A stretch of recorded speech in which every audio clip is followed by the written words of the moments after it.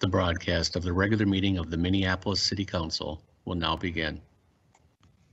Thank you. Good morning. My name is Lisa Bender. I'm the president of the Minneapolis City Council. I'm going to call to order this regular meeting for Friday, January 29th. Before we proceed, I'll note that we have remote participation by council members and city staff as authorized under the provisions of Minnesota Open Meeting Law, Section 13D.021, due to the declared state of local public health emergency. At this time, I'll ask the clerk to call the roll to verify the presence of a quorum. Councilmember Gordon. Here. Councilmember Cano. Councilmember Reich. Present. Councilmember Fletcher. Councilmember Schrader. Here. Councilmember Osman. Here. Councilmember Cunningham. Present. Councilmember Ellison. Councilmember Goodman. Present. Councilmember Johnson. Present. Councilmember Palmisano. Present. Councilmember Cano. Councilmember Fletcher. Councilmember Ellison. Vice President Jenkins. Here. President Bender. Here. There are 10 members present. Let the record reflect that we have a quorum. The agenda for today's meeting is before us. I know that Council Vice President has a motion to amend the agenda to add a resolution honoring the life of Amelia Brown. Are there any other amendments to our agenda?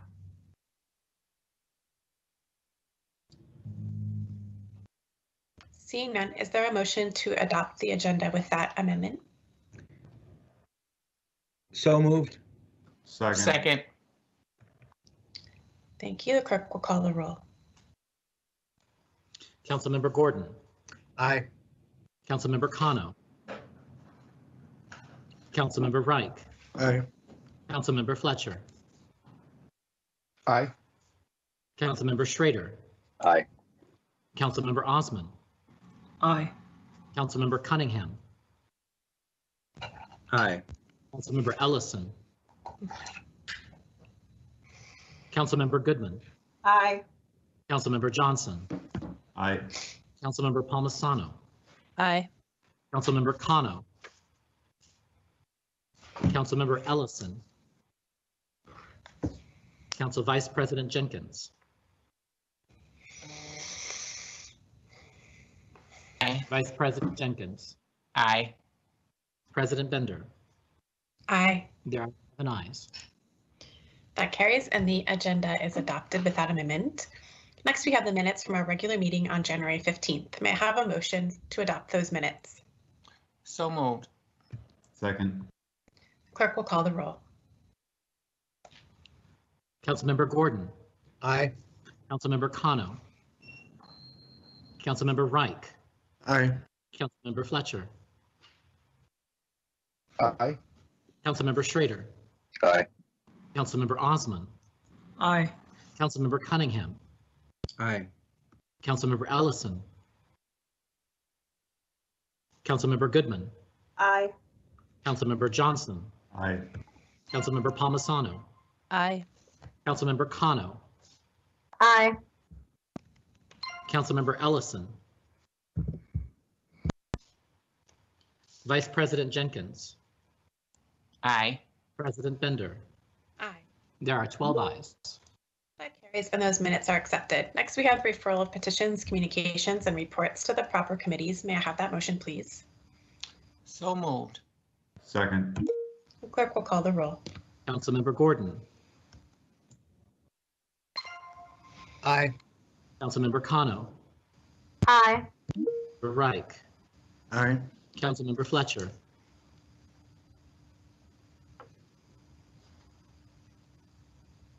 Councilmember Fletcher.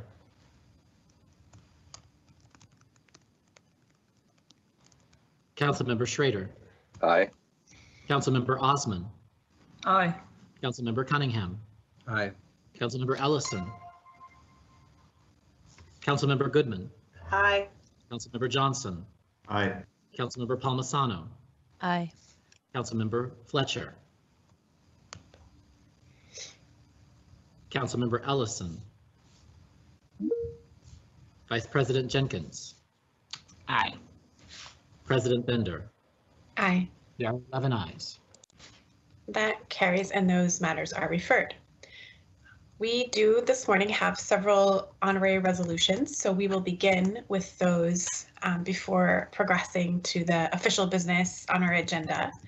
The first resolution, I will also note that later in the agenda, you'll see a resolution honoring Ann Calvert, and there'll be a special presentation of that resolution at Tuesday's meeting of the Business Inspection, Housing and Zoning Committee. So the first honorary resolution that we'll take up is the honorary resolution to honor the life and contributions of Laura Waterman Whitstock. And I'll turn this over to Councilmember Gordon to present that resolution. Thank you so much, President Bender. It's my honor and privilege to facilitate the presentation of this resolution honoring the life and contributions of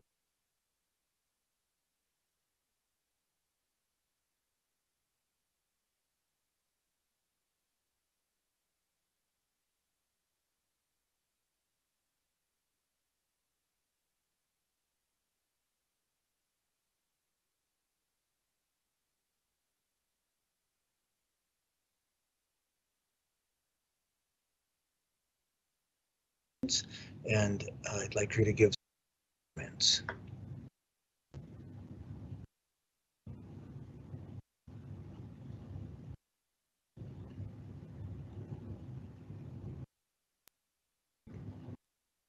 Maybe the clerks can assist and make sure that Marnie is in the meeting. And our guests may need to push *6 on their phones in order to unmute.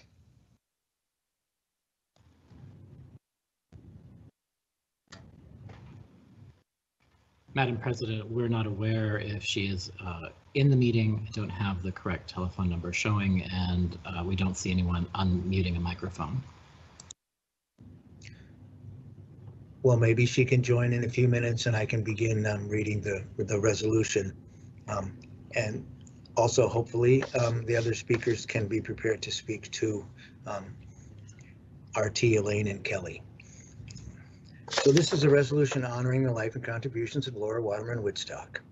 Whereas Laura Waterman Whitstock was an advocate for health, education, justice, and Native sovereignty. And whereas Laura was a friend, confidant, and mentor to many.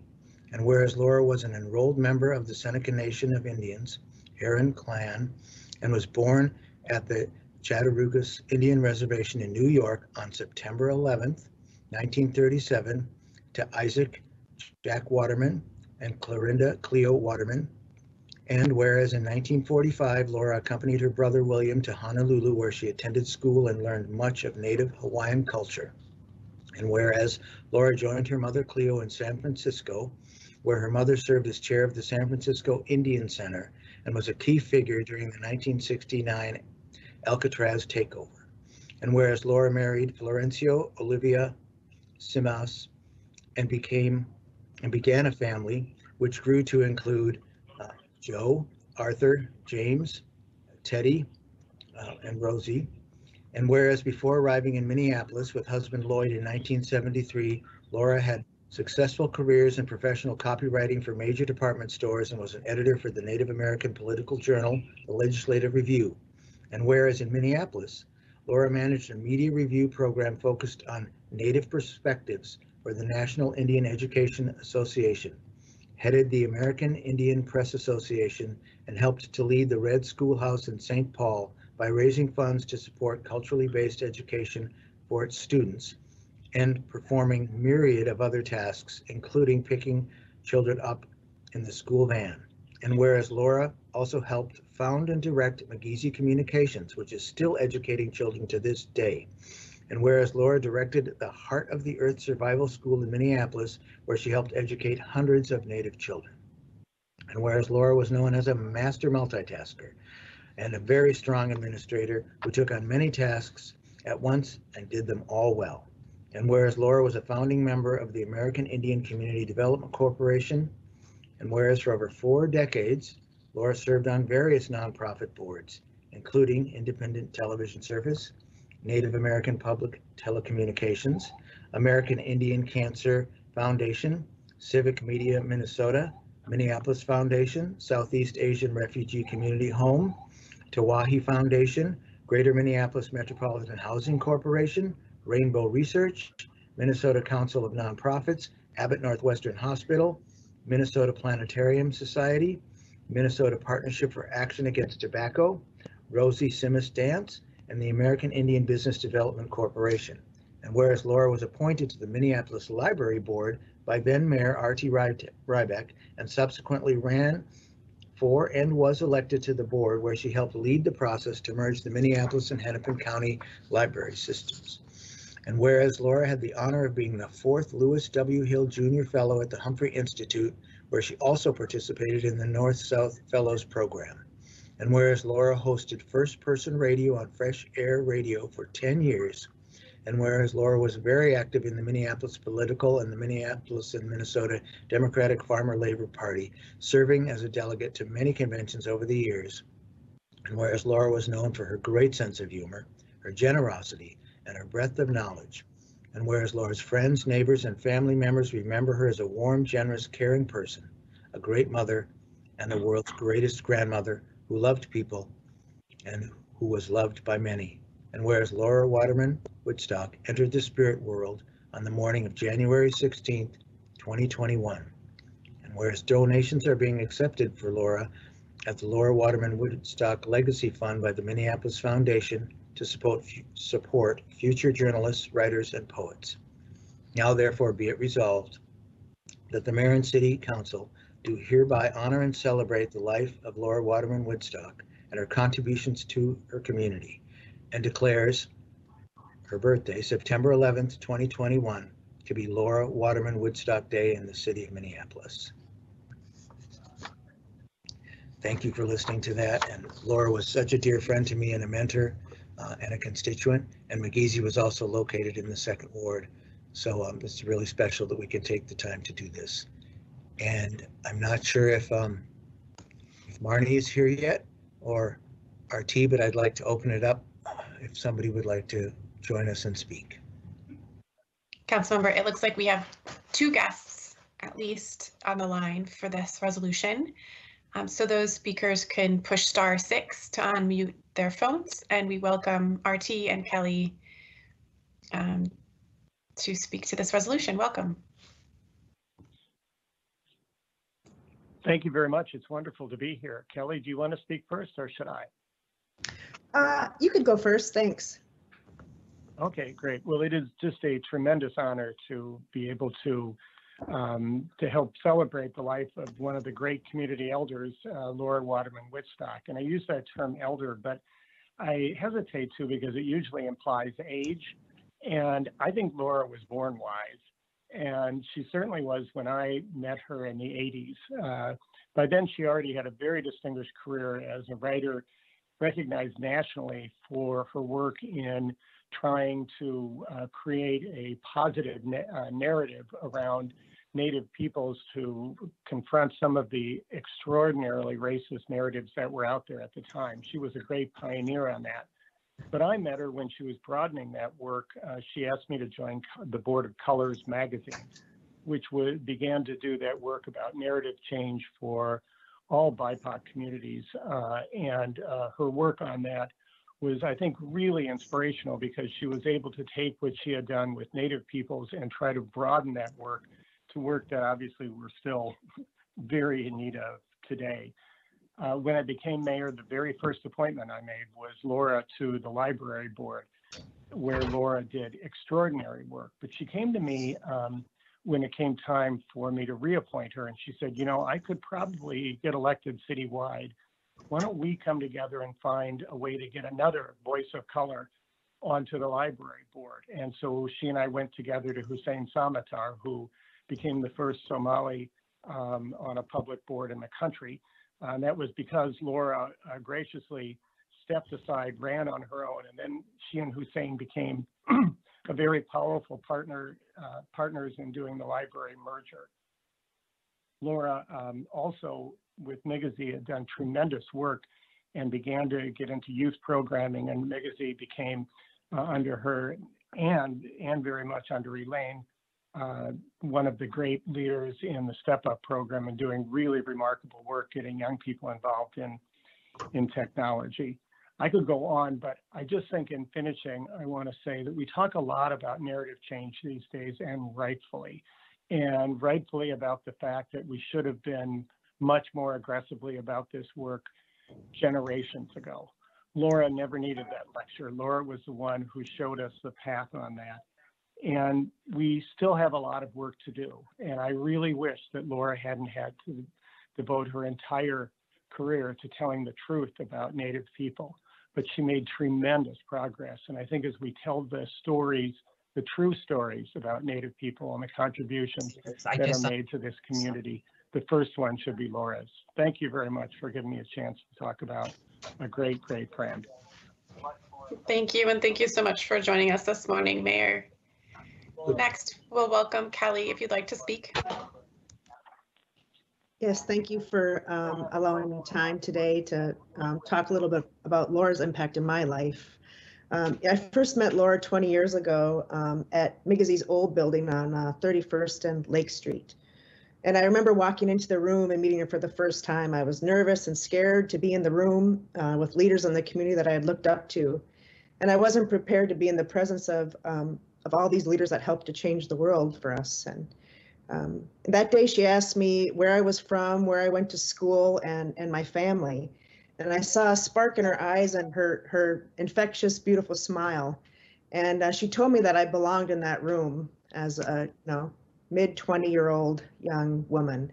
And from that day forward, Laura mentored me, loved me, and my family. And she was with us through our challenges and our celebrations. She celebrated our marriage, the birth of my two children, our graduations, and was super proud of my attainment of my master's degree in philanthropy and development in 2008, and really mentored me to get through that program and work full time and have a family of 5 at that time.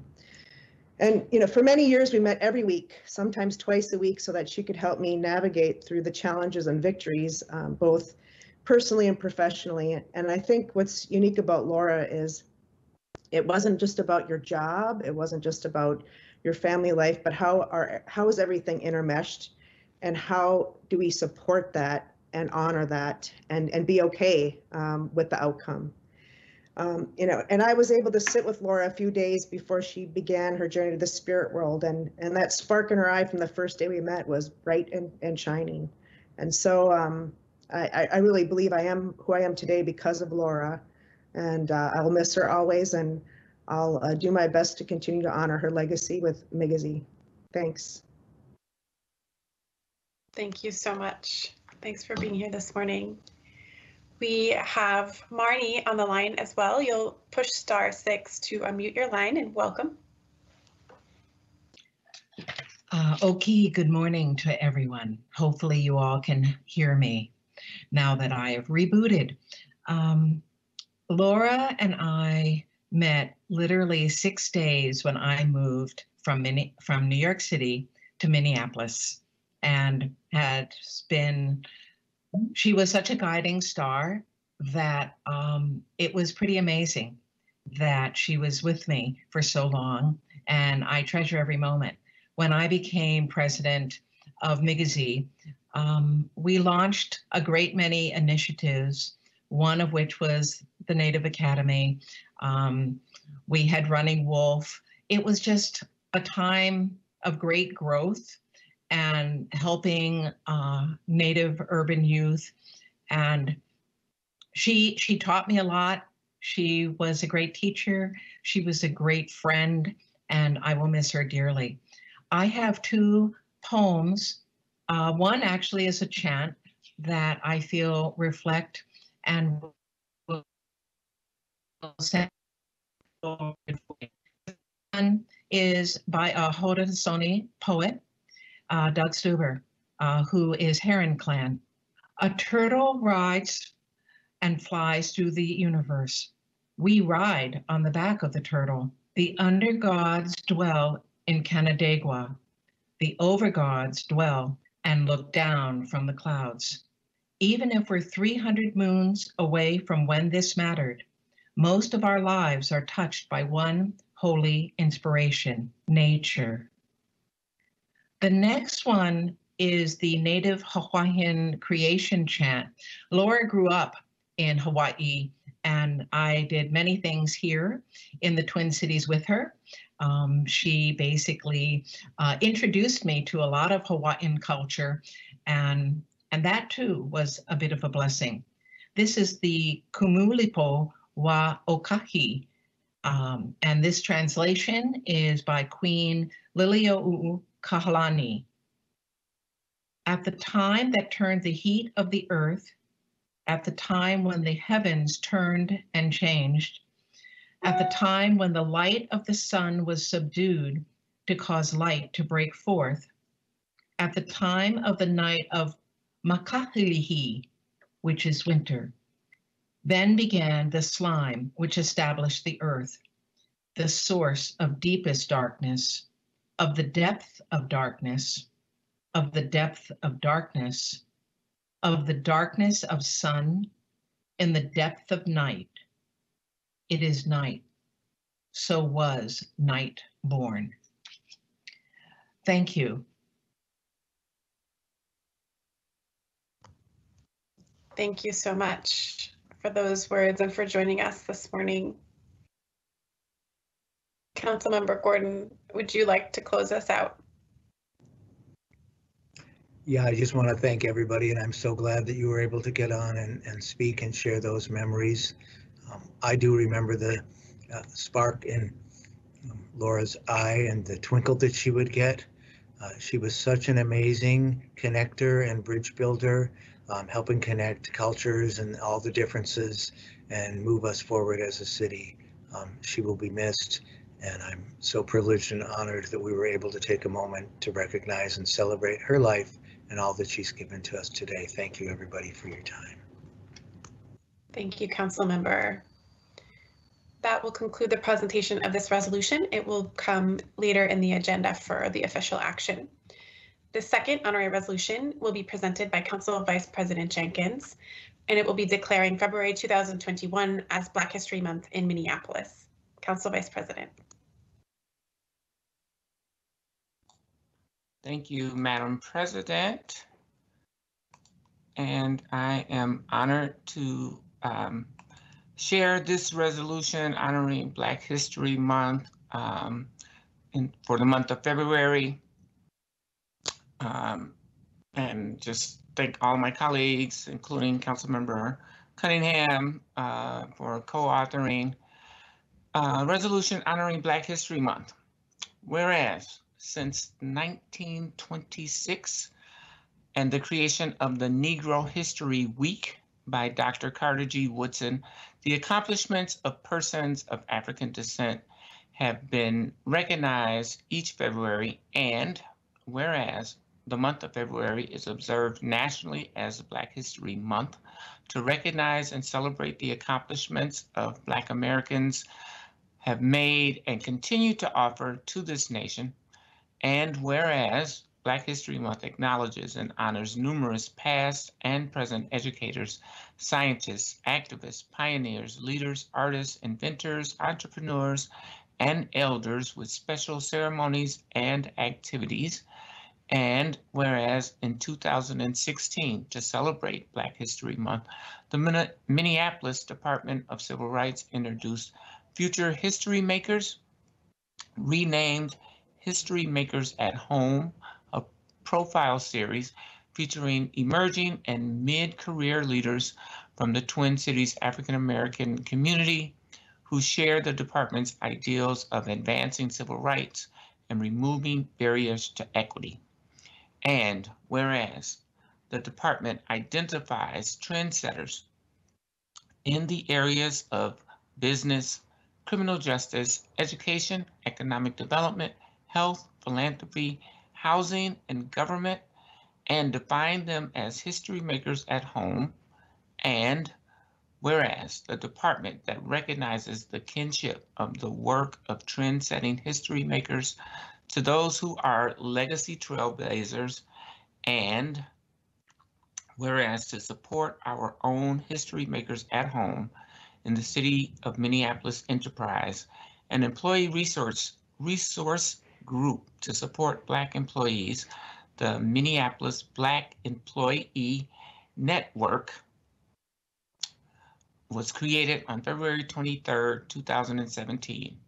And whereas each week throughout Black History Month, the Minneapolis Black Employee Network uplifts history makers at home, hosting events that shine the light on dedicated leaders in the Twin Cities region and shares the stories of those who are making positive impact and inspiring future generations, as well as recognizes legacy leaders who paved the path.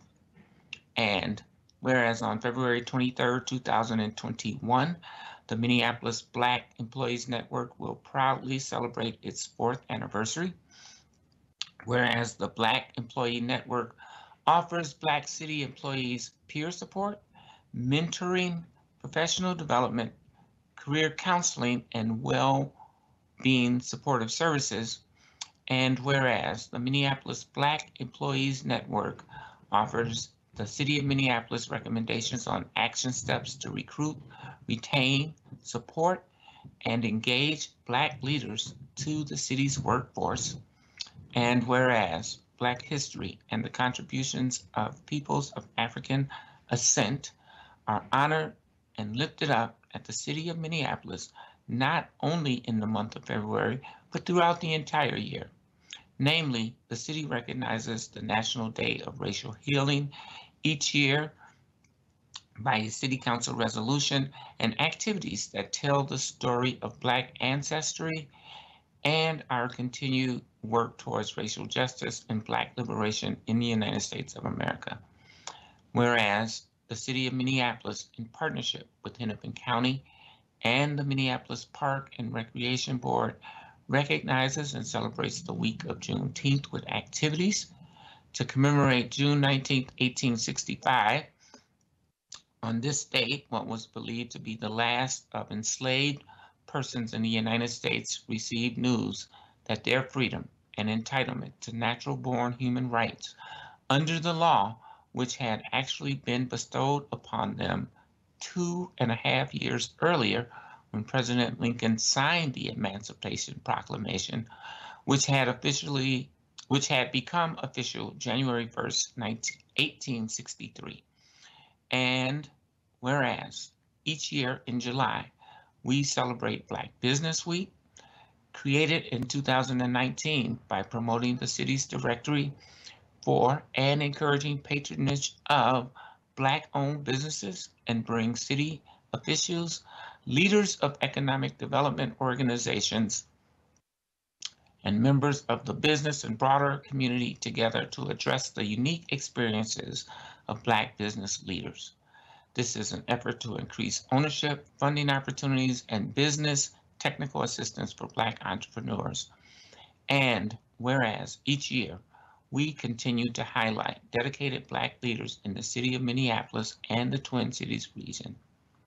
Now, therefore, be it resolved that the Mayor and City Council do hereby commemorate the achievements of Black Americans as history makers and legacy trailblazers and their role in the development of the region and the nation since its inception.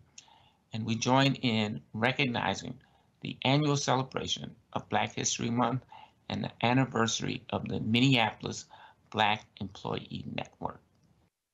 Thank you, Madam President, for this opportunity to share this resolution. And I do believe that Fire Chief Brian Tyner would like to speak on behalf of the Black Employees Network. Thank you, Council Vice President. Chief Tyner, welcome. Thank you, Council President Vender, Vice President Jenkins, and the rest of the council. I join you today virtually with the co-chairs of the Minneapolis Black Employee Network, co-chair Fatima Porter and co-chair Donald Brown. And collectively, we would like to thank you for this really beautiful resolution. Every February, we celebrate Black History Month in the U.S. The occasion presents us a time to celebrate the many historical accomplishments of Black Americans and other Blacks around the world. It also presents opportunities for us to reflect and to learn more about Black history. So in the spirit of learning and celebration, I would like to respectfully challenge each one of you on the council to begin each committee meeting and each council session throughout the month of February by announcing one fact about what happened on that particular date in Black history. A quick Google search should provide you with all the information you need. And as a chief, I don't believe in asking anyone to do anything I wouldn't do myself. So I looked up a few examples. On this day, January 29th in Black history, in 1820, Harriet Tubman was believed to have been born in Dorchester County, Maryland. She also shares this birthday with Oprah Winfrey. Harriet Tubman is best known for leading slaves to freedom, north to freedom, through a network called the Underground Railroad. If you are wondering what she looks like, she will also be the next face you see on the $20 bill. On this date in 1837, Alexander Pushkin died in a duel. Alexander Pushkin, to this date, is still considered to be Russia's greatest poet. In the spirit of learning, I must confess that up until this week, I'd never realized that Alexander Pushkin was Black. On this date in 1908, the Alpha Phi Alpha fraternity was incorporated. It included such esteemed members as W.E.B. Du Bois and Dr. Martin Luther King Jr. And on the same date in 1913, the Alpha Kappa Alpha sorority was incorporated. And its most famous member right now is our current Vice President, Kamala Harris.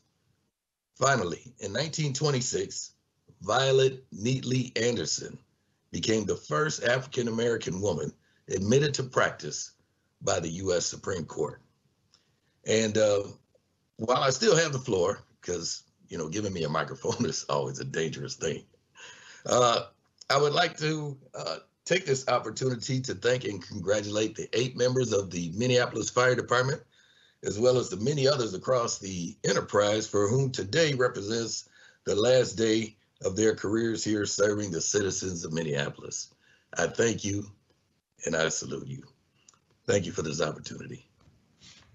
Thank you so much, Chief. Would anyone like to add anything for this resolution?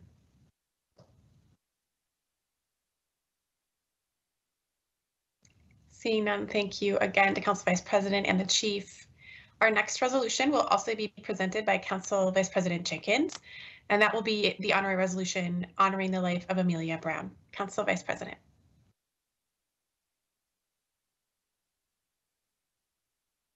Thank you once again, Madam President. And it is with deep sadness and humility that I read this resolution honoring the life and legacy and the contributions to the city of Minneapolis by Ms. Amelia Brown. Amelia was more than a colleague. I considered Amelia a friend, a fellow artist, and she was a deep friend to many. I'll just jump right into the resolution because it really speaks to her extraordinary life and extraordinary contributions, once again, to the city and to the broader world. Honoring the life, the legacy, and the contributions of Amelia Brown. Whereas Amelia Brown was a coach, consultant, writer, speaker, artist, with more than 20 years of community development experience spanning 4 continents. Amelia was the City of Minneapolis's first and founding program manager dedicated to the implementation of the Creative City Making Initiative when it transitioned from Intermediate Arts to the Office of Arts, Culture, and Creative Economy. And whereas under Amelia's leadership, the Creative City Making program works to address racial disparities in the city of Minneapolis through artists and city staff collaborations. Amelia brought her skills, her knowledge, and 20 years of expertise in emergency arts to clarify the program's primary goal to build relationships between city staff and underserved communities through arts-based practices so that the city can better serve those communities. And whereas Amelia was a fierce advocate for social and racial justice, dedicating her time, her energy, and heart to eliminating racism. She was a part of a community of practice that was trained under the leadership of Resmaa Menakem and Rachel Martin to build anti-racist culture and work with myself to declare racism a public health emergency. And whereas Amelia was innovative and visionary in implementing the creative city making programming, her work led to changes in the city's policies, procedures, and practices to better serve marginalized communities through collaboration with community and city staff. Some of her work included the Hearing Tenants Voices Project, which led the city's Renters First ordinance, and the creation of the El Camino de Corazon mural in City Hall, and the Northside Oral History Project with the Division of Race and Equity. The mapping of invaluable cultural assets in the Cedar Riverside neighborhood with the Community Planning and Economic Development, or CPED department, the 2020 Census Complete Count Project with the Neighborhoods and Community Relations Department, Artists on the Greenway with Public Works, and the Southside Green Zones with the Sustainability Division. And whereas Amelia's expertise and development of emergency arts also helped the Arts, Culture, and Creative Economy Division to establish the Creative Response Fund, focused on creative healing and support for communities directly impacted and affected by the escalation of trauma, stress, and violence as a result of the killing of George Floyd. And whereas Amelia was a loving partner, daughter, sister, and aunt to her beloved nieces and nephews, who had a special relationship with her dear chosen granny, whom she spoke of often and spoke to almost daily. Furthermore, Amelia was a national treasure, beloved by so many friends and comrades across the globe and here at home. And whereas, as the founder of Emergency Arts, a central resource dedicated to building a cross-sector network, strengthening community resilience, and advancing arts as an integral part to emergency management, Amelia made it her mission to provide resources to transform crises through creativity. Her commitment to humanity shined in this important work under the most dire of human circumstances. Amelia didn't just do this for work, she embodied this in all of her interactions.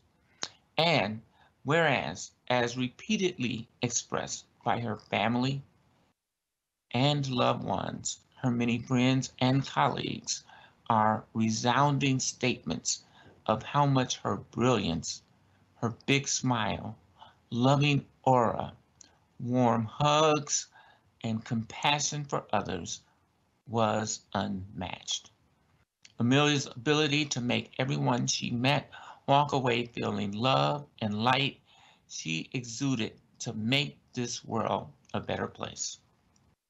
Now, therefore, be it resolved that the Mayor and City Council do hereby honor and recognize Amelia Brown for her many contributions to the city of Minneapolis, the arts community, and for the light she poured into everyone fortunate enough to know her. Thank you, Madam President. And I will just add that the passing of Amelia Brown has left a deep hole in to employees of the city of Minneapolis, to the arts community in Minneapolis, and to artists and healers all over the world.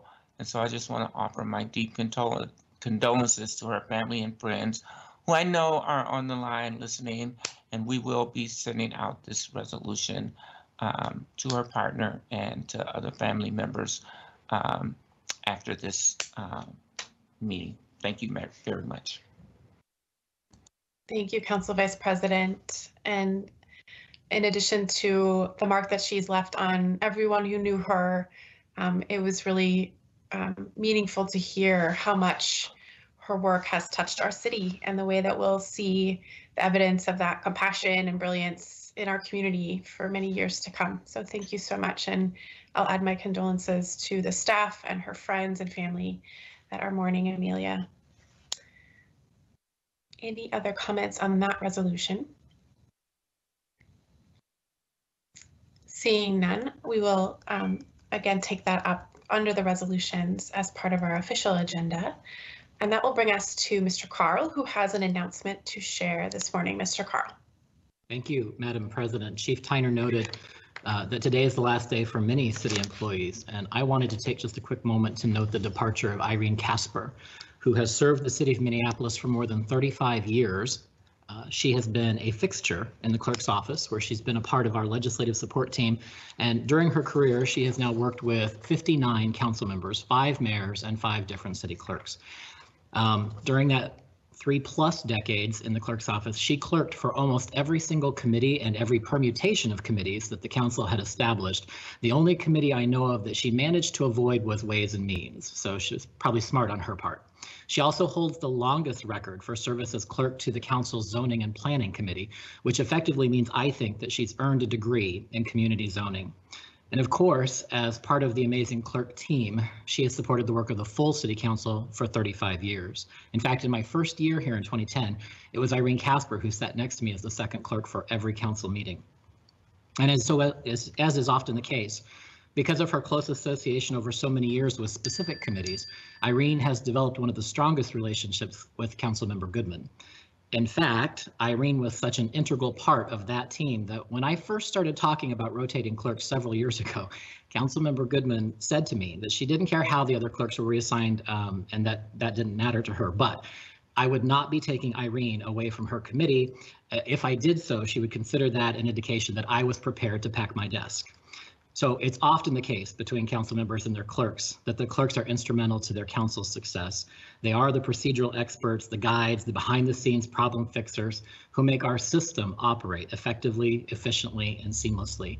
And Irene has certainly done that over a 35-year career. So I wanted to take time to recognize my colleague, Irene Casper, with whom I've had the privilege to work for this past decade. She will be very much missed by me and all the members of the clerk's office and her many, many friends across the city enterprise. And I also wanted to ask Councilmember Goodman if she would offer a few words for Irene as well, whom I know is watching. Thank you, Casey. Councilmember Goodman. Thank you, Madam President. Let me first just say to the families of Amelia and Laura, may their memory be a blessing to you and your family during this very difficult time. It's with a very heavy heart that I hear those resolutions and just wanted to chime in. Irene, I know you're listening, and you know that there are so many people who are upset that you're retiring, yet we're happy for you. We're happy for you because you are one of the best golfers in women's golf we know. We're happy for you because we know you'll have more time to buy lottery tickets, hang out at the racetrack, and otherwise collect lottery pools, even though we won't be able to be part of them. You have been the clerk for the committees, various committees that I've chaired for almost 20 years. And you have helped all of the city staff understand the importance of the clerk's office and the importance of ensuring that we have a process within our legislative rulemaking that makes sense to people. There are almost 120 people retiring as of today. But to me and to many of the council members that you've served with, including everyone on this call, we never thank the clerk's office enough.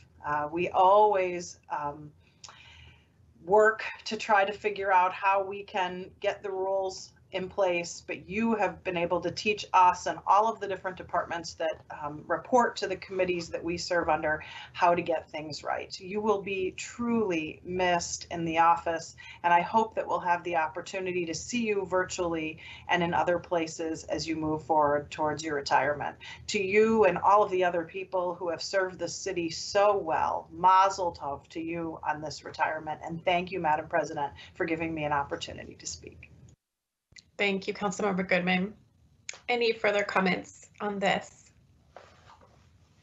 I don't see any, so I'll just add my thanks as one of the chairs of the Zoning and Planning Committee. In many other instances, we really look to the clerks as we're being, handling a lot of very controversial, very emotional things, zoning and parking, among the highest heated controversies we tend to see at the local level. So your steady presence has been just really, really appreciated by so many of us, as Councilmember Goodman said. Council Vice President Jenkins. Thank you once again, Madam President. Yeah, I just want to offer my congratulations to Ms. Casper on a long career of public service here at the City of Minneapolis. I have known you for 18 of those 30 plus years you committed to the city, Irene, and have appreciated the time that we were able to spend together just on a personal note and talk about our love for sports and athletics and your golf career, as has been noted. And so just want to wish you the best in your retirement and thank you for your service to the City of Minneapolis. Thank you. Mayor Frey. Thank you, Madam President. Previous speakers have already expressed their adoration, but Irene has been such a calming force through some of the most difficult and controversial items. She's a constant and a mainstay in our city, and Irene, you'll be greatly missed. Thank you. This concludes this portion of our meeting. I will just say, Councilmember Johnson. Thank you, Madam President. I didn't want to let the moment go by without also expressing my gratitude to Irene, and many thanks. And it's been great getting to know you over the years, and I'm just really excited for you on a personal level, even though we're going to miss you deeply at City Hall. Thank you, and all the best to you. Thank you. Anything else? I just want to say that we have folks, a lot of folks retiring. We offer the early retirement option, and so a lot of those retirements are coming through now. And I just, I know that we've taken some time to highlight a couple of folks or Irene today, and I just want to say that, so many of our employees are leaving after very distinguished careers, many years of public service. As I always note, our families also give up a lot for those of us who step up to serve our communities. And so just want to offer my appreciation and thanks to an excitement for what's to come next for all of the folks who are retiring today and in this time period right now. So thank you. That brings us to our usual order of business. So our first item under new business is the mayor's report about the state of our local health emergency, addressing the city's response to COVID-19. Welcome, Mayor. Thank you, Madam President. Many of you already have the report in front of you. I will try to be brief. We have had 21 emergency regulations to date. Most all of those regulations are in compliance, or I should say lockstep with that of the state thus far. There's a couple of remaining aspects that we're looking at coming into lockstep with them as well, predominantly in restaurants. The statewide statistics, there's a total approximate number of completed tests, 6,467,868. Total positive in Minnesota is 458,633. Moving to hospitalization, the total cases hospitalized cumulative are 24,126, with total cases hospitalized in the ICU at 5,015. Minneapolis case information. Total positive cases are 31,358, with 2,181 hospitalized, 30,391 have recovered, and tragically 371 deceased. There is a chart here that should be in your report showing Minneapolis demographic information, and I know our health department will and should be available to answer any questions you have on that front. As for situational updates, over the past week, there have been about 80 new cases per day on average. This is the first time the daily numbers of cases have been below 100 in the past 3 months. And so this really is, cause to begin seeing that light at the end of the tunnel. At the very least, it's a better trajectory than what we were seeing previously. And the new case rate in Minneapolis has decreased significantly. However, we're still seeing at least 10 new cases per day. And we're also averaging 5 hospitalizations, 1 ICU admission, and 1 death per day. The 7-day rolling average rate for Minneapolis is 17.1 per 100,000. Of the COVID-19 cases in Minneapolis, 63% have been interviewed and 2.3 have refused. 2.3%, that is. Case investigators are interviewing an average of 90 cases per shift and making an average of 148 calls per shift, plus conducting workplace and other contact follow-up. Cases now have the option of completing the interview online. As for COVID vaccination, the health department continues to vaccinate people in the phase 1A groups and is providing second doses for EMS staff. 6 vaccination clinics will be held this week for more than 300 individuals. Over 1,200 vaccines have been given out to date, and the health department is also offering vaccines to blue and white taxi drivers who provide non-emergency medical transport for COVID patients. And the city is working also with Hennepin County to vaccinate sheltered and unsheltered homeless individuals. Moving to community vaccination perspectives and outreach, the health department staff participated in the city's cultural radio shows during the month of January. And on each show, they provided updates on COVID-19 vaccination efforts and other important safety measures. MHD established agreements with 5 community organizations to serve as trusted messengers. There was a vaccine perspective survey as well, with more than 4,600 community members responding. And by the way, we're moving very quickly from 1A, the first phase, onto the subsequent phases as well. As for COVID-19 testing, in the past week, 104 COVID-19 saliva tests were provided at 3 community-based events. COVID testing in Minneapolis has dropped. And by the way, those tests are in addition to many of the others that are already taking place, that run perhaps by other jurisdictions. COVID testing in Minneapolis has dropped by about 20% compared to the last quarter of 2020. The city's testing webpage offers the latest information on testing sites and guidance about what to do while you wait for COVID-19 test results. The health department is offering free saliva tests to community partners, organizations, and businesses. And MHD has a good inventory right now of personal protective equipment, masks, hand sanitizer, gloves, and are able to fulfill community and business requests for supplies. Moving to procurement, as of January 27th, 2021, there has been 9,180,292 spent. The increase in spending of a little over 4,000 is attributed to several contracts for COVID-19 testing.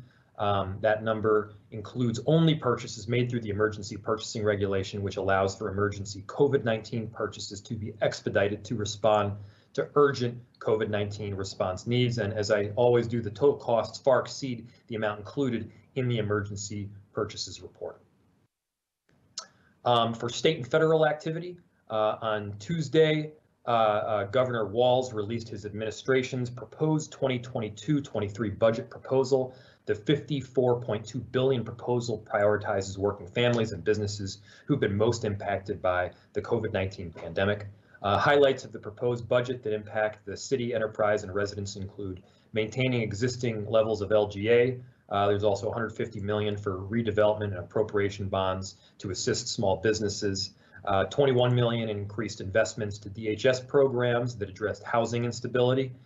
There's a number of other items that I won't go into, but they should be noted in your written packet there. Federal update. We have a new administration. Since President Biden took office on January 20th, he has signed over 24 executive orders, many of them reverse orders signed by the previous president and addressed the nation's COVID-19 response, economic relief, workforce protections. I won't go extensively into this.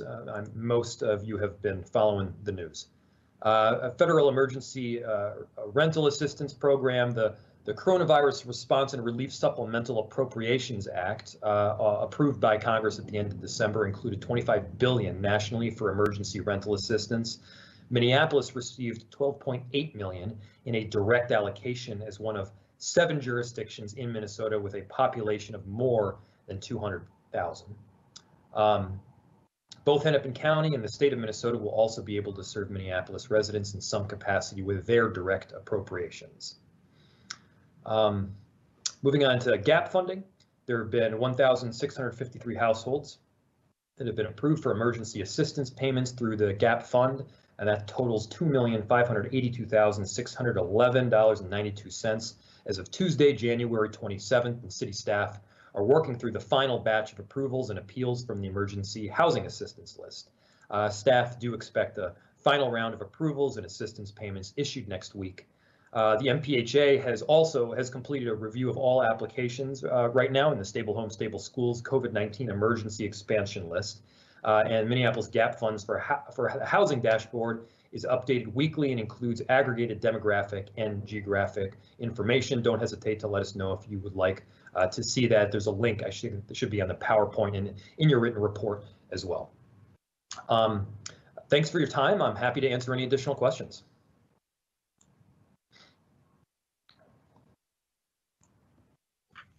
Thanks, Mayor. I don't see other council members in queue. I do have a question about, I'm wondering if you can give us a sense of how much city capacity would be going to things like the testing or vaccinations. And then I've seen that the state and county are both adding capacity to their health departments, either through job details or hiring additional staff.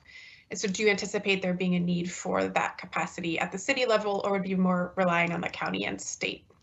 Excellent question, Council President. So in actually previous reports, we have had the numbers of staff at our city that have been transitioned from their normal job responsibilities to that of COVID-19 assistance in some way, be that testing or even assistance in planning or assisting with vaccinations as well. To give you a better information, I hope that either a commissioner or someone from the health department is on that can perhaps answer Council President Bender's questions better. Thank you, Mayor. Gretchen Musicant, Commissioner of Health. Yes, as we look at the next few months, we will continue to have this three-pronged level of activities, contact tracing and investigation, testing, and vaccinations. And there will be many other, and there are other organizations involved in the vaccination and the testing. We are trying to fill the niche of having access to people who are highly impacted by COVID and yet might not be targeted by some of the other organizations. So especially in testing and vaccinations. And of course, we will continue to need to hold our responsibilities for contact tracing. As I have mentioned in a few other venues, we do expect some challenges in staffing our contact tracing because of loss of staff to other responsibilities coming up. Our food inspectors will need to get back out and interact with restaurants now that they're open, and we have a contract with AmeriCorps, and so we are exploring whether or not we can continue that after it expires, I believe, at the end of March. and are just finalizing a proposal of what we expect our needs to be going forward. And so we'll be sharing that with you all when that is prepared. Thank you. There are a couple of council members now. Council Vice President Jenkins.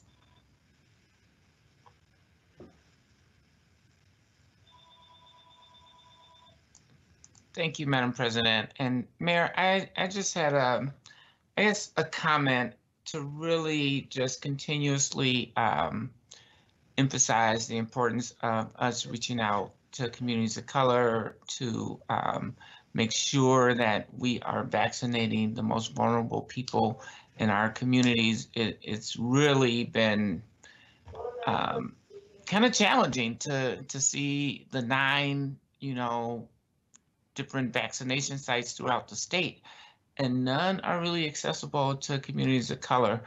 There's one in Brooklyn Center, I believe, and I know North Point has been doing some vaccinations, but we need to make sure that we are vaccinating our low income, our communities of color in equitable ways before the pandemic. Before the vaccinations, run out, because there has been a supply issue. So we want to make sure that we're getting these communities vaccinated. So just a comment. Thank you, Madam Vice President.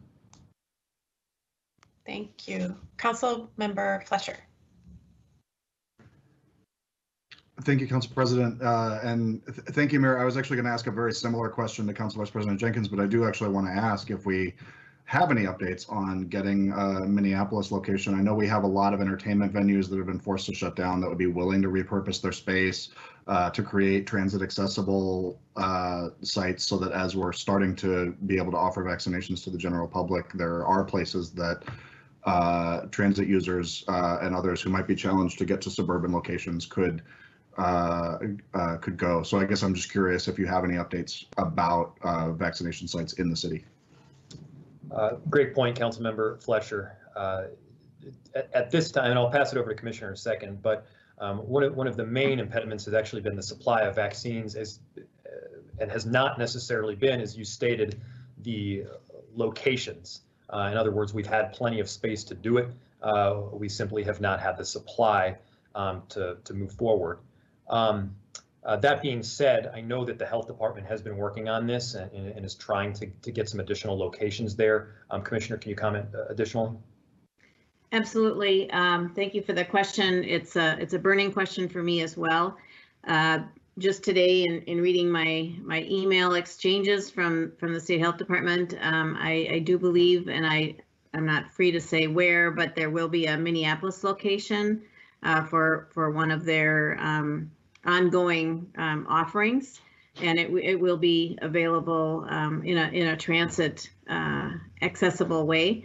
And yes, to build on what the mayor said, the amount of vaccine is a limitation. We do know, though, that the federal government is becoming much more transparent and is telling us how much vaccine they will distribute in 3-week increments, which is really incredibly helpful for planning.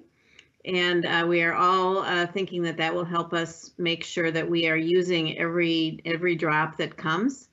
And we are also moving from one stage into another, so that we will be offering more vaccine. And I have just heard anecdotally in the last day, quite a number of healthcare providers are reaching into their elderly populations that they're serving and offering vaccine. And so I'm hoping that will also begin to fill some of this hole that we all feel very anxious about. So thank you.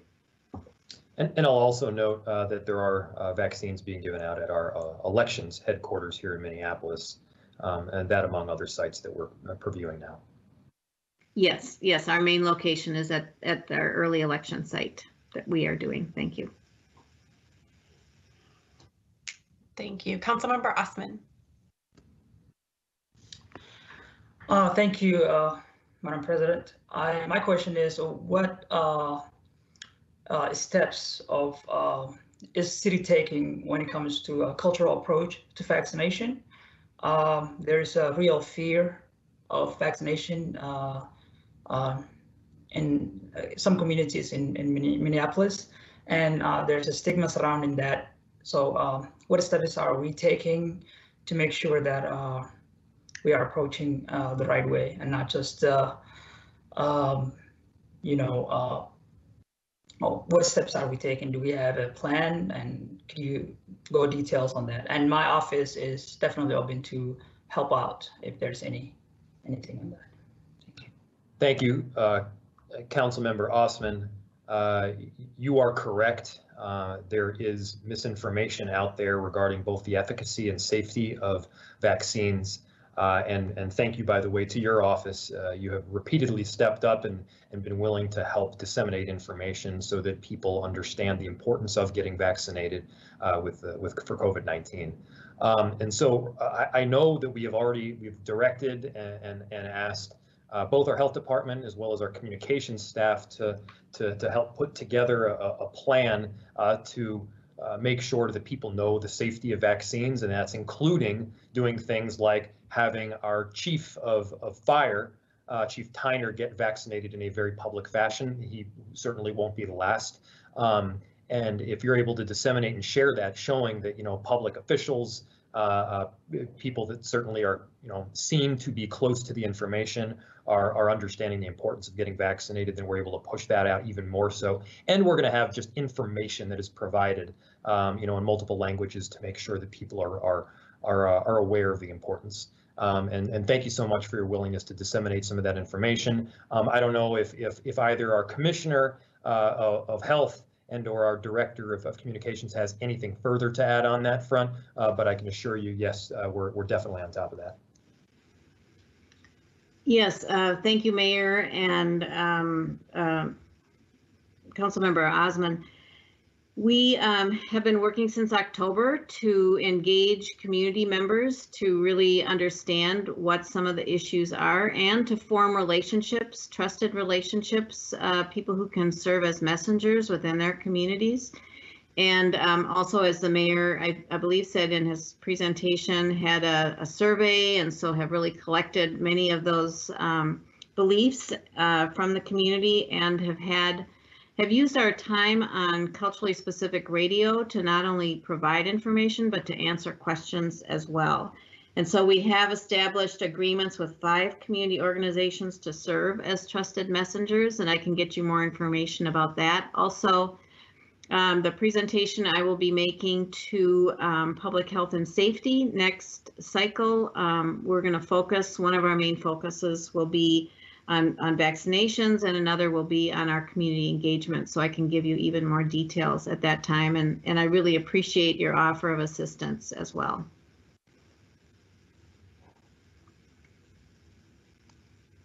Thank you. Anything further on the mayor's report?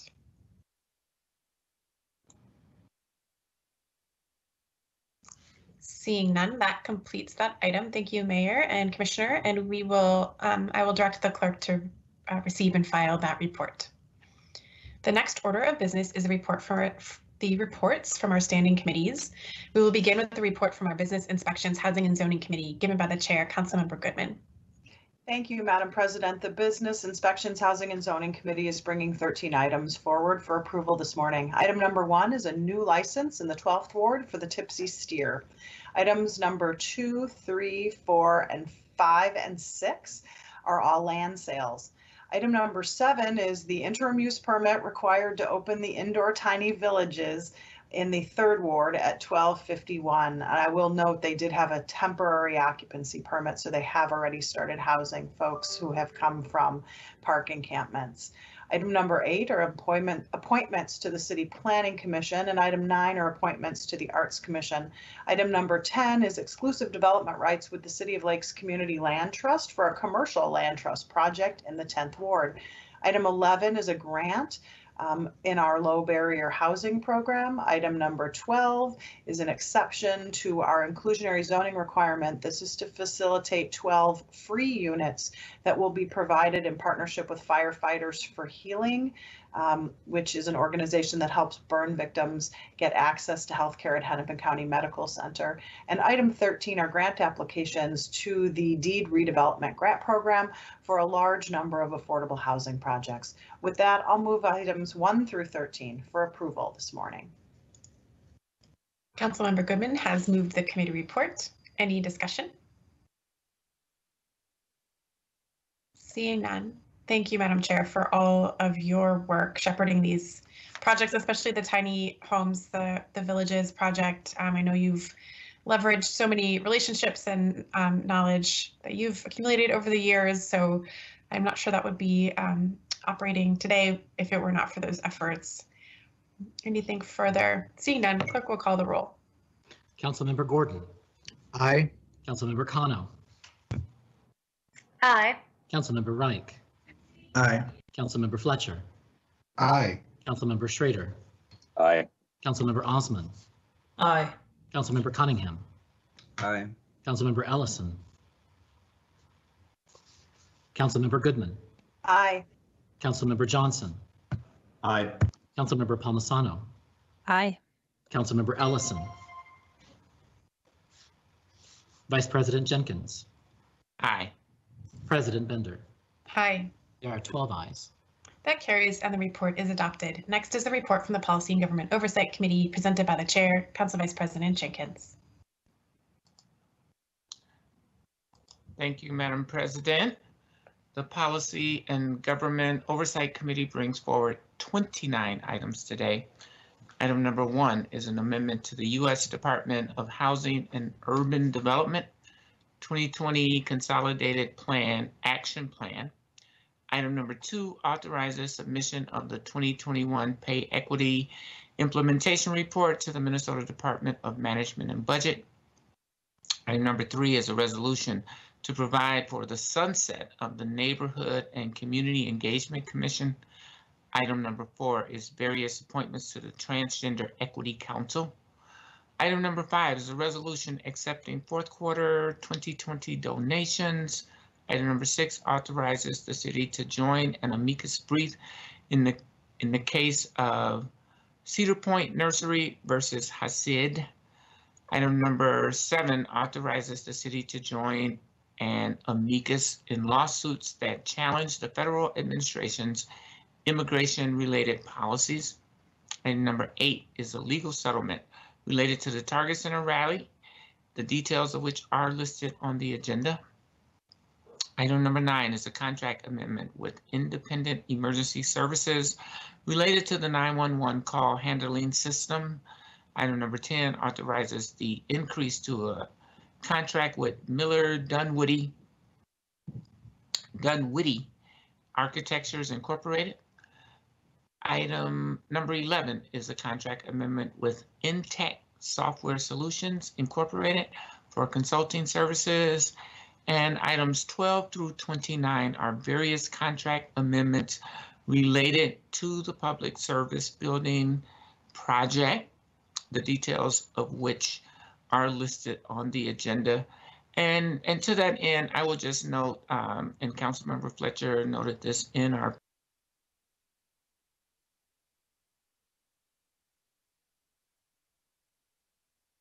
POGO committee, but Greg Gohlke, who has been shepherding this project and has served the city of Minneapolis for multiple decades, is also one of those 100+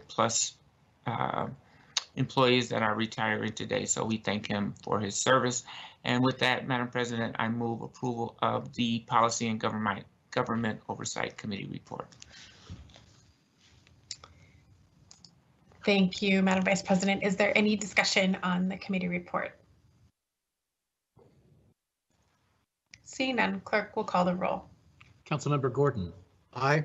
Councilmember Kano. Aye. Councilmember Reich. Aye. Councilmember Fletcher. Aye. Councilmember Schrader. Aye. Councilmember Osman. Aye. Councilmember Cunningham.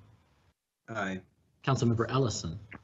Aye. And clerk, I would like to be counted for Biz as well. I was struggling to get unmuted, if that's appropriate.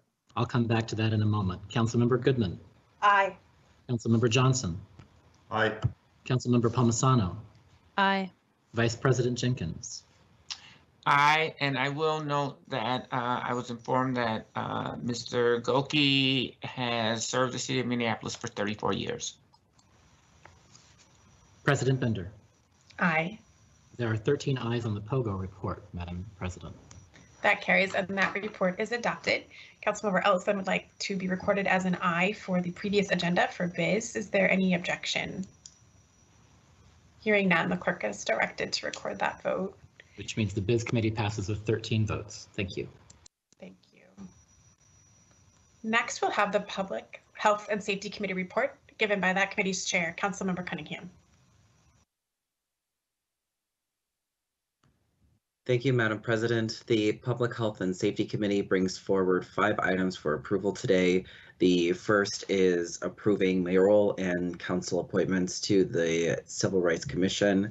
Item number 2 is authorizing a signature by the Minneapolis Health Commissioner or their designee on updated and expanded healthcare plan insurance contracts for school-based clinic services reimbursement.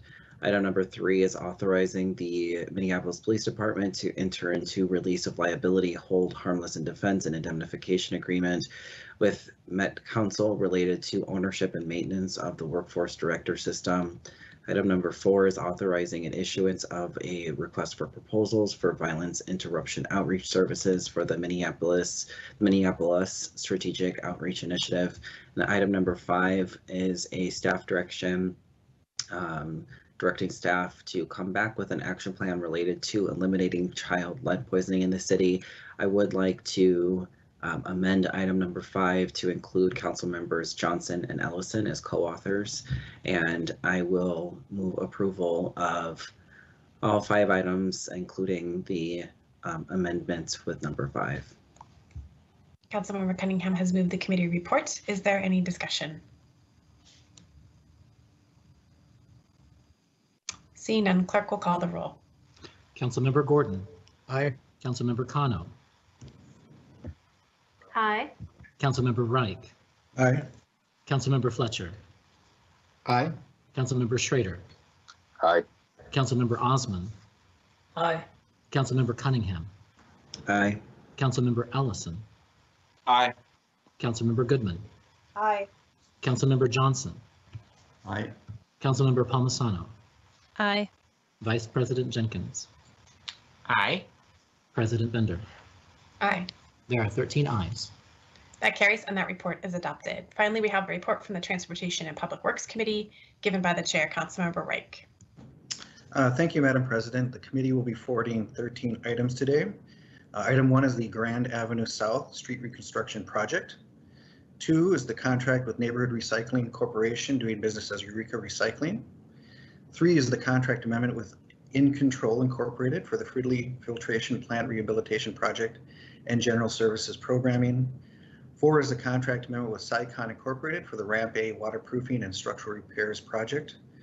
5 is the contract amendment with the Minnesota Department of Transportation for temporary storage of impound vehicles under I-94 bridge.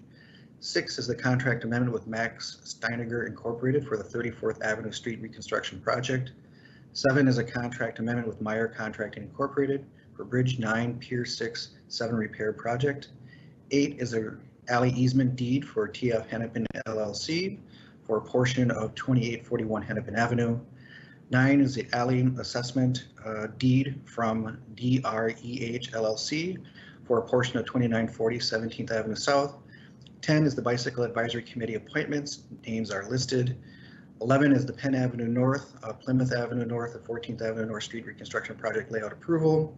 12 is the Downtown East Street Reconstruction Project designation. And the final item is the bid for upgrades of the American with Disabilities Act pedestrian ramps project. Madam President, I move all items. Councilmember Reich has moved the committee report. Is there any discussion? Seeing none, clerk will call the roll. Councilmember Gordon. Aye. Councilmember Kano. Aye. Councilmember Reich. Aye. Councilmember Fletcher. Aye. Councilmember Schrader. Aye. Councilmember Osman. Aye. Councilmember Cunningham. Aye. Councilmember Ellison. Aye. Councilmember Goodman. Aye. Councilmember Johnson. Aye. Councilmember Palmisano. Aye. Vice President Jenkins. Aye. President Bender. Aye. There are 13 ayes. That carries and the report is adopted. The next order of business is reports from the special committees. We do have a report from the executive committee, which will be presented by Council Vice President Jenkins. Thank you again, Madam President. The executive committee brings forward one item today, which is a resolution amending the 2020-2021 wage freeze. And I move to refer this item to the POGO committee. Council Vice President has moved the one item for referral. Is there any discussion? Seeing none, clerk will call the roll. Councilmember Gordon. Aye. Councilmember Kano. Aye. Councilmember Reich. Aye. Councilmember Fletcher. Aye. Councilmember Schrader. Aye. Councilmember Osman. Aye. Councilmember Cunningham. Aye. Councilmember Ellison. Aye. Councilmember Goodman. Aye. Councilmember Johnson. Aye. Councilmember Palmisano. Aye. Vice President Jenkins. Aye. President Bender. Aye. There are 13 ayes. That carries and that matter is referred to POGO for the next cycle. The next order of business is notice of ordinance introductions. We have two notices this morning. First, Councilmember Goodman gives notice of intent to introduce the subject matter of an ordinance amending the code to add and amend provisions related to administrative hearing proceedings. And second, Councilmember Goodman gives notice of intent to introduce the subject matter of an ordinance to add and amend provisions of the Animal Care and Control Code related to lifetime license applications and rabies procedures. Are there any questions or comments on either of these notices? Notice is given for these ordinances and no further action is required at this time. The next order of business is the introduction and referral calendar. We have a number of introductions and referrals this morning. And these are all detailed in the agenda as well. The first is from Councilmember Reich, who moves to introduce to give first reading and refer to the Transportation and Public Works Committee the subject matter of an ordinance that amends the composition of advisory boards in certain special service districts and changing the name of the 48th Street East and Chicago Avenue South District as reflected in the chapters shown in the agenda. Second, Councilmember Fletcher moves to introduce, give first reading, and refer to the Public Health and Safety Committee the subject matter of an ordinance adding a new Article 7 to the Workplace Regulations chapter of the Municipal Code to establish recall rights for certain hospitality workers. Third, Councilmember Goodman moves to introduce, give first reading, and refer to the Business Inspections, Housing and Zoning Committee the subject matter of an ordinance adding and amending provisions in the Code's heritage preservation regulations related to a waiver process for designated properties. Fourth, Councilmember Reich moves to introduce, give first reading, and refer to the Transportation and Public Works Committee the subject matter of an ordinance to repeal and replace Chapter 54 in whole to meet state and federal Clean Water Act requirements and improve water resources in the city. Fifth, Councilmembers Ellison, Gordon, Osman, and myself move to introduce, give first reading, and refer to the Business Inspections, Housing and Zoning Committee the subject matter of an ordinance to amend the Housing Code to add just cause, eviction protections, and a pre-eviction filing notice requirement.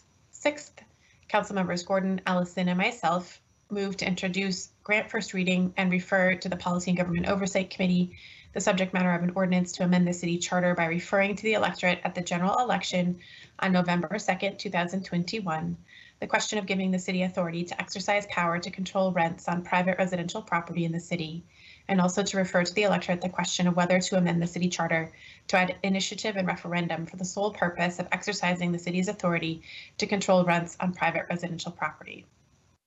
And finally, Council Members Cunningham, Fletcher, and Schrader move to introduce, grant first reading, and refer to the Policy and Government Oversight Committee the subject matter of an ordinance to amend the city charter by referring to the electorate and the general election on November 2nd, 2021, the question of creating a new charter department to provide public safety services, including law enforcement, and removing the police department as a standalone charter department. Are there any questions or comments on any of these ordinance introductions? Councilmember Cunningham. Thank you, Madam President. I just wanted to very briefly say, because I know that there's a lot of questions and focus on it, just very briefly name that today we are introducing the language for a charter amendment related to creating a new Department of Public Safety.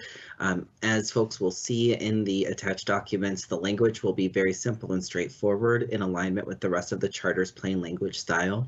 Similarly to other departments, the details of the organizational structure, like the specific lines of business and operational details, will be codified in ordinance rather than in the charter itself. This is where that work will really take place. So more details will be forthcoming, and I'm really looking forward to digging into that work with all of you. Thank you, Madam President. Thank you, Councilmember. Any further comments or questions?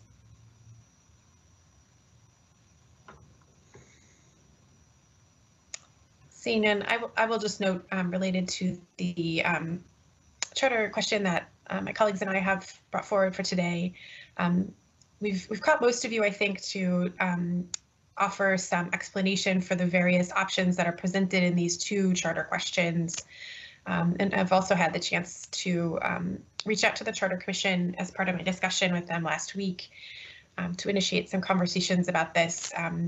State law allows cities like Minneapolis, charter cities, to enact policy to control rent, in this case, a rent stabilization policy. But there's a bit of an open question about exactly the mechanism by which we would be able to do that, and that would likely be answered in the courts. I know St. Paul is also having some discussions at the community level about this kind of policy.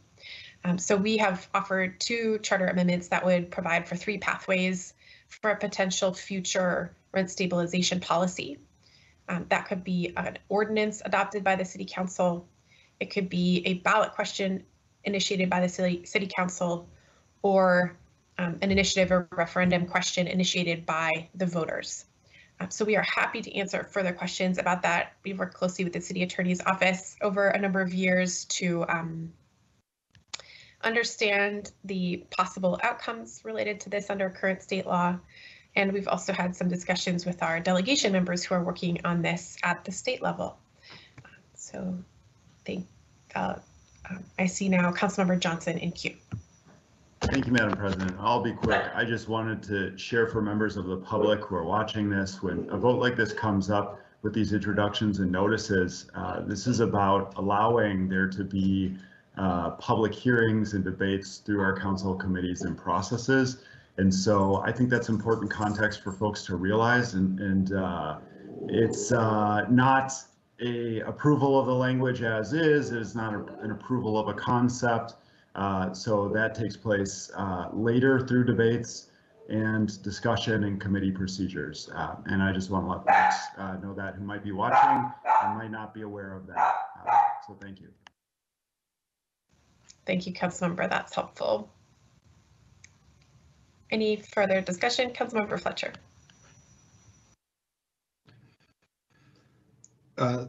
Thank you, Council President. I'm just noting that the referral on number 7, I think the authors had thought it was going to public health and safety, and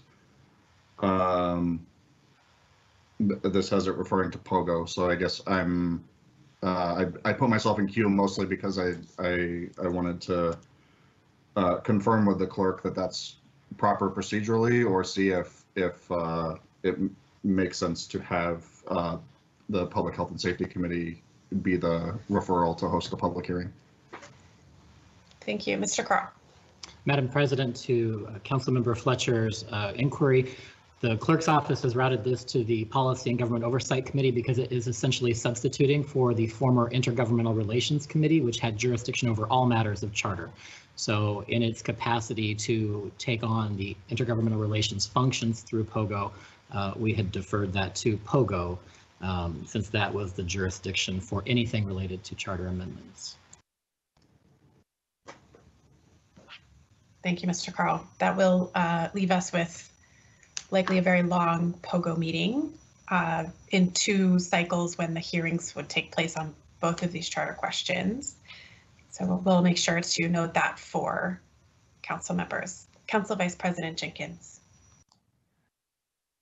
Happy to let it go to public safety and health if that is the will of the body. Thank you. Madam Chair, Councilmember Fletcher. Unless there is an objection from the clerk that it would be procedurally improper, I will make the motion to amend item 7 to refer to the Public Health and Safety Committee rather than to POGO. Second. Is there any discussion on that, Mr. Clerk? Any concerns? No, Madam President. Maybe from a time management perspective, a bit easier to manage for the public. Any further discussion on that amendment? Madam President, unless there's objection, I would simply include that as a restatement of the motions that are severally before the council now to approve the introduction calendar. Thank you. So I'm not hearing any objection to that proposed amendment. With that, seeing no discussion, clerk, please call the roll on the introduction and referral of the ordinances. Councilmember Gordon. Aye. Councilmember Kano.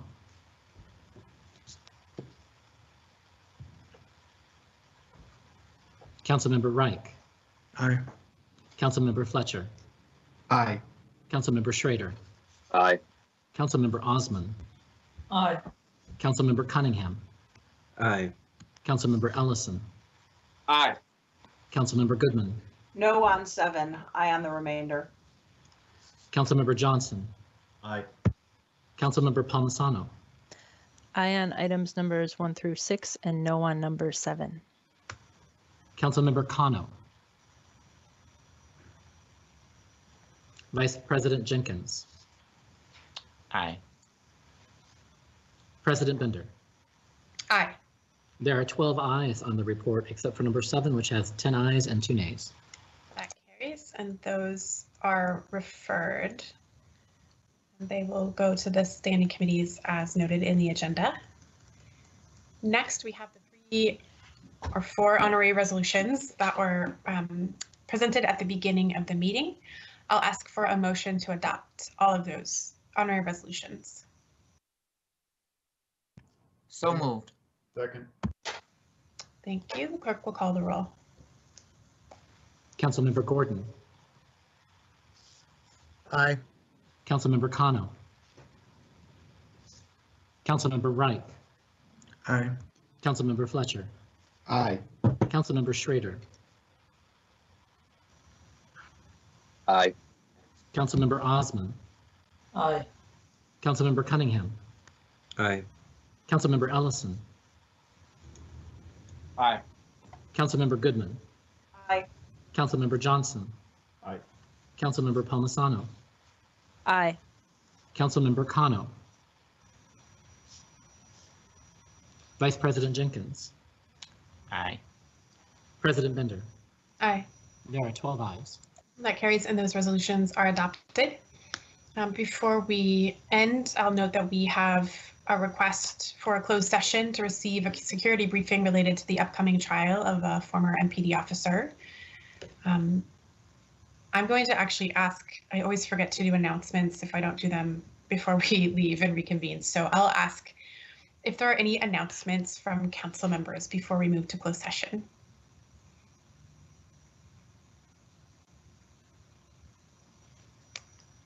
Seeing none, we will then proceed to move to the closed session.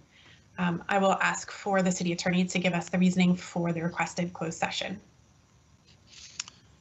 Thank you, Madam President. The next item on the agenda is the receipt of a security report or briefing. Under Minnesota Open Meetings Law, Minnesota Statute Section 13D.05 Subdivision 3D, meetings may, upon proper motion, be closed to receive security briefings and reports, to discuss issues related to security systems, to discuss emergency response procedures, and to discuss security deficiencies in or recommendations regarding public services, infrastructure, and facilities, if disclosure of the information discussed would pose a danger to public safety or compromise security procedures or responses. Financial issues related to security matters must be discussed, and all related financial decisions must be made at an open meeting. So before closing the meeting under this section, you must, in describing the subject to be discussed, refer to the facilities, systems, procedures, services, or infrastructures to be considered during the closed meeting. And to that end, this briefing is specifically related to the security preparedness of the entire city enterprise in anticipation of the March 2021 trial of a former Minneapolis police officer. Thank you. Thank you, Mr. Rauter. I will move that the meeting may be closed pursuant to the open meeting law, Minnesota Statute Section 13D.05, Subdivision 3D, to receive a security briefing related to the upcoming trial of a former police officer as explained by the city attorney. Is there a second? Second. Clerk will call the roll. Councilmember Gordon. Aye. Councilmember Kano. Councilmember Reich. Aye. Councilmember Fletcher. Aye. Councilmember Schrader. Aye. Councilmember Osman. Aye. Councilmember Cunningham. Aye. Councilmember Ellison. Aye. Councilmember Goodman. Aye. Councilmember Johnson. Aye. Councilmember Palmisano. Aye. Councilmember Kano. Vice President Jenkins. Aye. President Bender. Aye. There are 12 ayes. Carries, and we will now move to the closed session. So council members will have to close out of this meeting and join the other meeting in Teams. Thank you.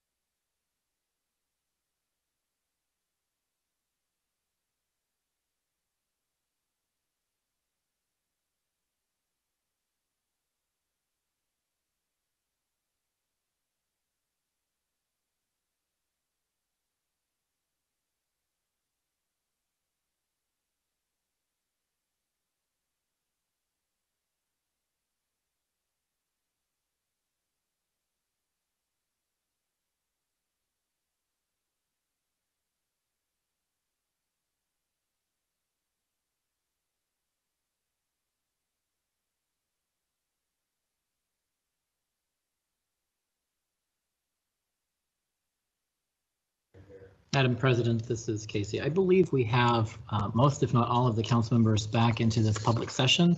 And so if you want to reconvene us, I can call the roll to verify that and we can proceed. Thank you.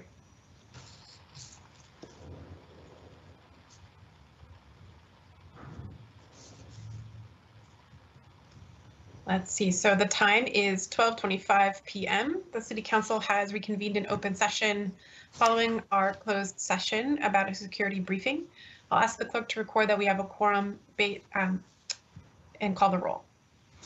Councilmember Gordon. Here. Councilmember Cano is absent. Councilmember Reich. Here. Councilmember Fletcher. Here. Councilmember Schrader. Here.